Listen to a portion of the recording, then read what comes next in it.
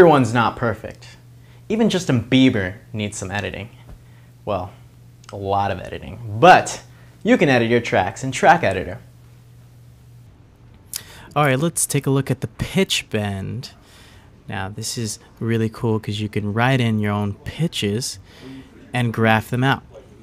Now this time around I'm going to focus on this instrument, which GarageBand titled it Constellation, because it does have a spacey type of sound. Anyway, let's solo it out and let's take a listen.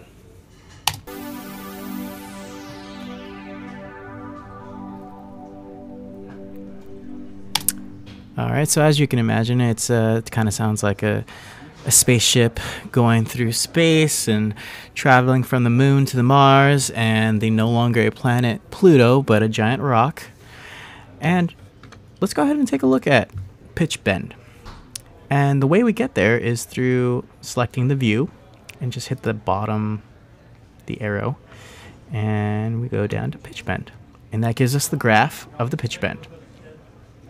So the pitch bend is, one thing you have to remember about the pitch bend is 0 represents where the note is currently at. So if you want the note to go higher or lower, you got to make sure you're starting from 0 to either 60 or 0 to either -60. So let's take one more listen to what we have, and then I'll map out something for you guys to show you an example.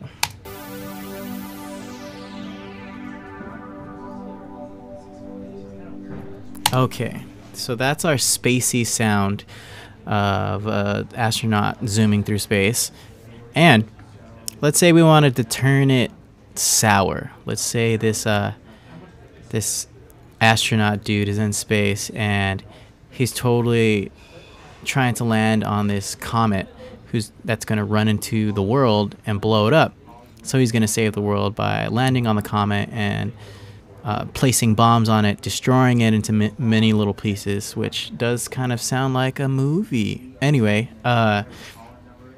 you can definitely make the sound go sour, where let's say the astronaut misses the comet and the comet totally hits Earth, but he's just left alone by himself and he's the last human being alive. That's really an epically bad situation to be in. But anyway, let's go ahead and change that sound, and I'm gonna hold down Apple again, and that gives us the pen tool, just like before. That's what's so universal about the pen tool. So I'm gonna place one dot on the